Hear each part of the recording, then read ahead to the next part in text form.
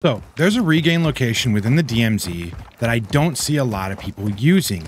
Now it does require a skeleton key, which I've gone and brought in, but the thing about this regain location is it allows you to gear up an entire group. So all you need is one skeleton key to gear up 3 people. I'm gonna go ahead and show you guys where that's at today. Go ahead, get ourselves some plates. A ton of AI. We definitely want to get out of this spawn immediately. There will be snipers coming to the right, snipers coming to the left, so we're just gonna bounce out as fast as we can. Now, unfortunately, I didn't get the best spawn for this regain location, so we're gonna have to do quite a bit of driving. So, this location is going to be Oktar Village. Now, some of you are going to be very familiar with this, but I'm sure it's been a long time since you've actually gone here. Now, one thing to note about Oktar Village is you need to be careful because it's flooded with AI. And obviously some of you are going to know that where we're going with the skeleton key is going to be referred to as the sniper's nest, which is going to be this door right here. You're going to see the symbols. You can only use a skeleton key to get in this room, but once you are in, there's going to be duffel bags, a stack of cash, there's going to be 2 orange supply boxes, a stealth plate, a regular 3 plate, and a comms vest. That right there is 3 plates for your entire squad, money and extra loot. There, in my opinion, is probably no better location to go ahead and get a regain on for your team. There's going to be some weapons in here. I mean, a fully kitted TAC 56 is absolutely beautiful. You're going to have a backpack, you know, and again, you're going to have a little bit of money to go ahead and get whatever else you need. This is a phenomenal regain location that I think a lot of people forgot about because they came here and they did it for a quest and they never came back to it.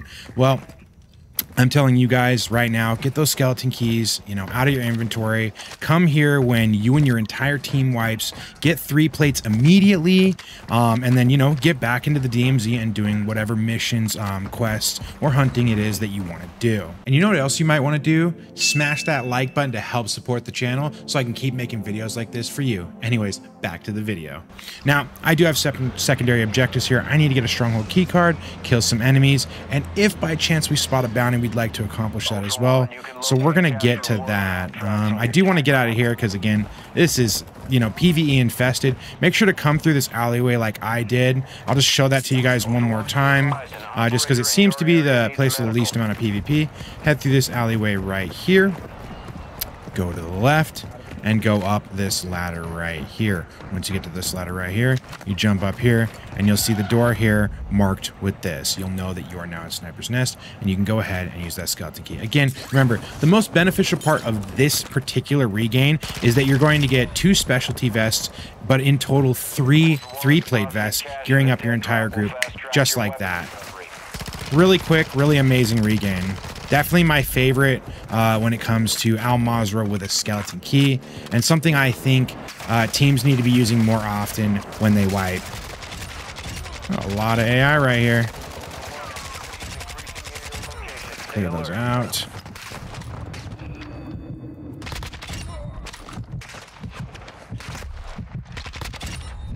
They just don't let me breathe, do they? Alright, well, we almost got our 20 kills done at least. Let's go back and check too. They might have a stronghold keycard. If we're lucky, we might have to go buy one too. It's always an option. I'm not seeing one, so I think we're good. He doesn't have one either. No big deal. Alright, we also got a heli. Gotta love that. Alright, let's take a look here now. And bounties are difficult. The thing about bounties in this game right now are that you need, it's basically luck. You need a team to start going on a hunting spree. You need the AI to then pop on them, and then you need them to kill someone again to trigger the bounty on their head. It's a terrible system that hopefully, you know, in the future, where's that coming from? Where is it coming from?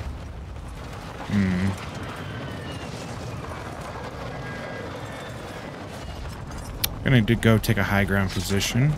Absolutely no idea where that's from. I'm just gonna assume it's from this way, but who knows? We'll be on our way. Don't want to stay in one place too long. That's how they'll find you.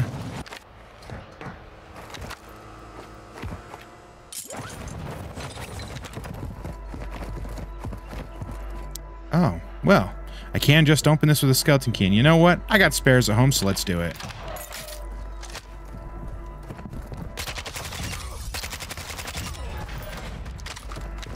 Let's go ahead and clear this thing. We'll probably get enough money we need to for personal exfil and things like that, so that'll be good. If we choose to take that. Might just do a hostage, though. Get the extra benefit of, you know, bringing up my kill streak. Ah, encrypted USB stick. Nice. Sells for a little penny.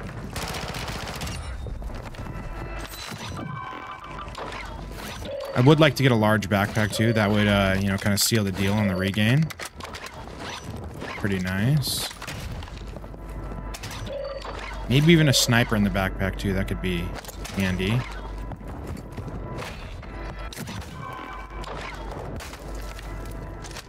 Where is... Oh, I was like, where are those shotgun shots coming from? I was like, what? Oh, you got here fast. And they be... It's interesting how, like, the AI will come up onto you really quickly, and you won't hear them. Like, he got all the way up here, and I never heard a single footstep. Do they even have footsteps half the time? I wonder. They're sneaky. They got dead silence on. That's what it is. The AI, they have dead silence. That's got to be it, right?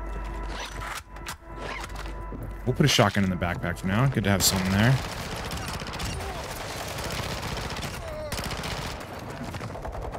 Also, don't worry. I'll go over my cast-off 545 build at the end of the video if you are looking for that. It's an amazing gun right now that not a lot of people are talking about. Definitely one of the top assault rifles in the game right now. It's very, very low recoil. So, you know, similar to something like a Hemlock or TAC 56, you know. But if I remember right, when I checked the data, this was a bit harder hitting than those ones. So, you know, something good to have there. All right, we got our stronghold keycard, so that's good because we'll be able to push forward with doing the rest of our strongholds. That's a big W. Somebody's getting the weapons case, huh? Okay. Any exfils up there? Yeah, they'll probably take one of these two if they're serious about doing the weapons case. They may also be using it for other means, like baiting players over, because maybe they need to do some PvP or something. Who knows? Sentry gun? I mean, better than those, you know? Oh, hey, buddy. No large. Unfortunate. I was kind of hoping to find one. We don't have enough for a large yet, but we still have a couple more strongholds to clear.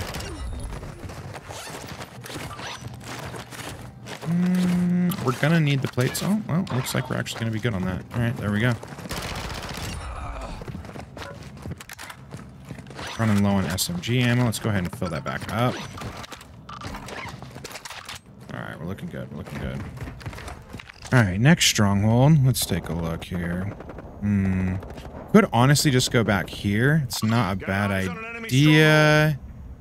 Interesting. White cluster strikes. Must be an active combat zone over here. That also could mean that this will be lucrative for money, so I think we'll head over there, actually. I think that'd be a good place to go. We'll get a vehicle, too. We don't want to walk it.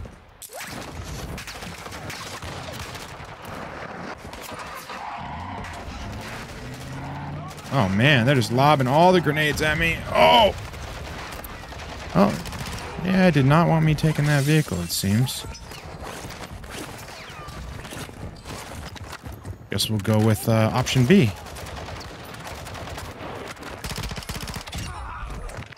Which is the boat. You know, B for boat. It's a terrible joke. It'd be so cool if you could set sentry turrets on vehicles. It might be OP, probably is OP, but man, wouldn't it be cool to just set a sentry turret as a solo right in the front of this boat, so you kind of have this little, you know, assault boat going on?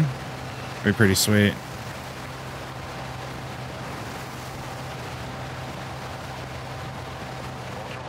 A lot of bullets. You see those bullets flying across right there? That almost makes me think players. I don't know. Could just be AI, but I saw AI die right there. I don't know. I definitely want to be careful over here. That's an AI right there. Going up the stairs. Yeah. Probably nothing to be concerned about. I don't know about you guys. Let me know in the comments. I tend to be a bit of a paranoid solo player, which I think is a good thing, mind you.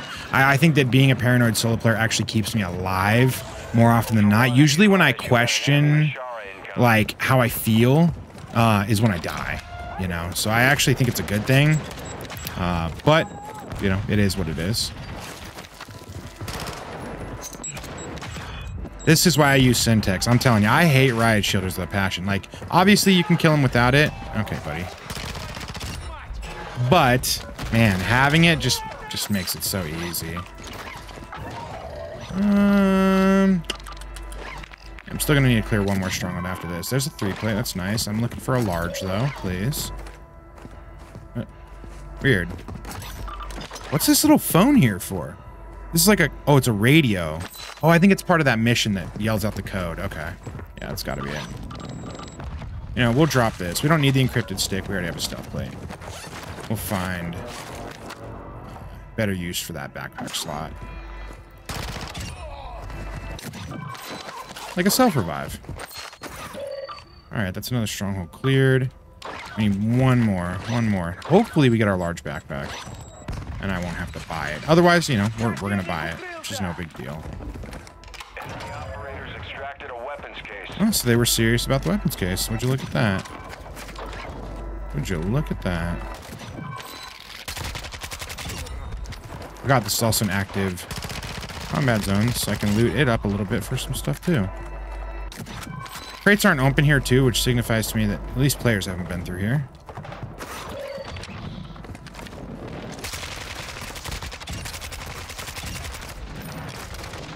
Where's this guy shooting me from? Man, see, he's shooting me through a bush and I can't even see him.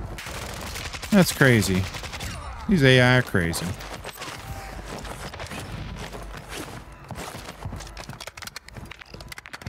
Okay. We can go sell these valuables, make up some plate space here. Oh, whoa, buddy. Oh, somebody's been here. Oh, and a sniper rifle. Just what I want. Okay, we gotta move then. Oh, interesting. Pop this. Requesting recon at this time. Thought it was a while ago. Or they're stealthed up. Gotta be careful. While UAVs are definitely the most powerful thing in all of DMZ, without a doubt, because of stealth plates, they can also be misleading. So don't, you know, get too comfortable when you don't see anything on them. I've made that mistake myself, I'll admit. And it'll get you killed.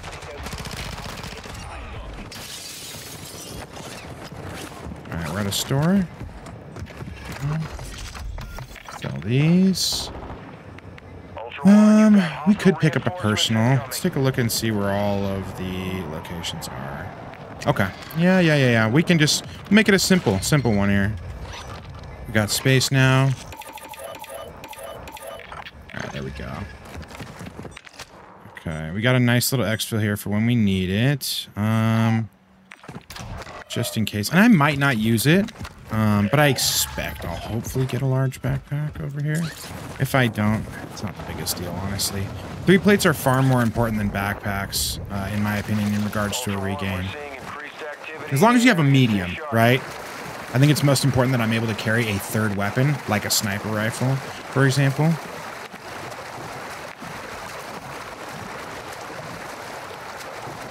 As I mentioned in my prior video to you guys, my favorite loadout combination overall within the DMZ that helps me cover all ranges is an assault rifle, an SMG, and a sniper rifle. That really helps cover everything. One thing I actually had forgotten to mention though is I do actually switch out the SMG to a shotgun like the KV Broadside or the MX Guardian when it calls for it. So, you know, if I'm going to something like, let's say, Building 21 or Koche Complex, and sometimes even Vondel, right? I find that, you know, taking a shotgun with you instead of an SMG, so that loadout would be, you know, assault rifle, shotgun, sniper, is a really good loadout to have. It really just helps you cover all ranges. And, you know, I know for some of you, maybe you just prefer a shotgun over an SMG, and that's perfectly fine too. You can go ahead and use that. You're just gonna have to use your assault rifle at those like short medium ranges, you know. So just keep that in mind.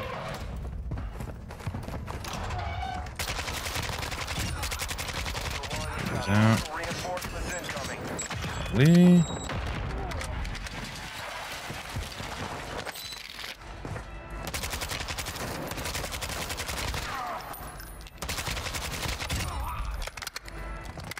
Car rolling right up to my location.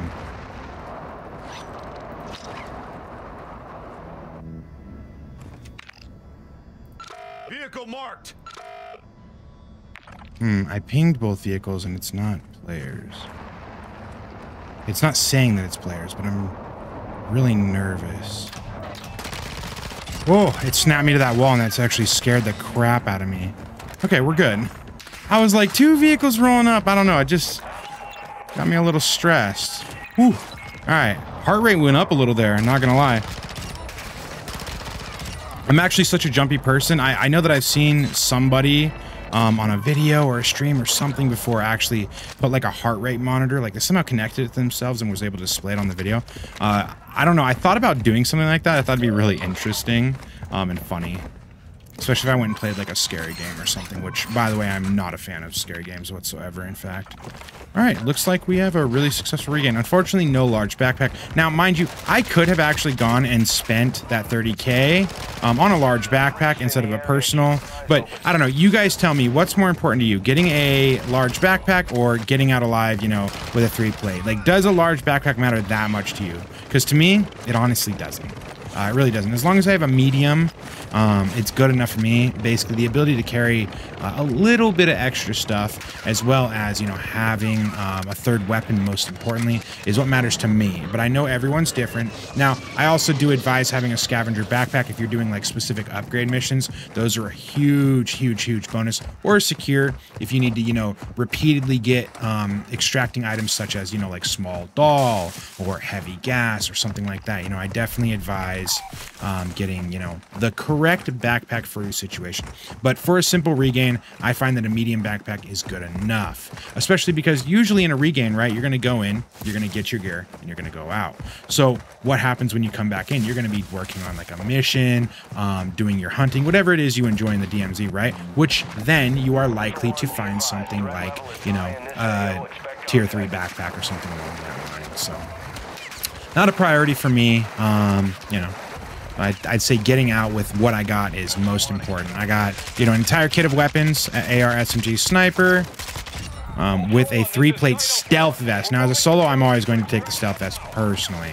It's a big deal to me. It's a very big deal. Ooh, ooh, we got heavy AI here. Heavy AI here. Let's go ahead and take these guys out real quick. Oh my, didn't know what I was getting into. It's a bomb site. That's why. Bomb site right there. Oh. Oh! Oh ho ho! Oh ho ho ho ho ho ho! That's actually scary. Okay.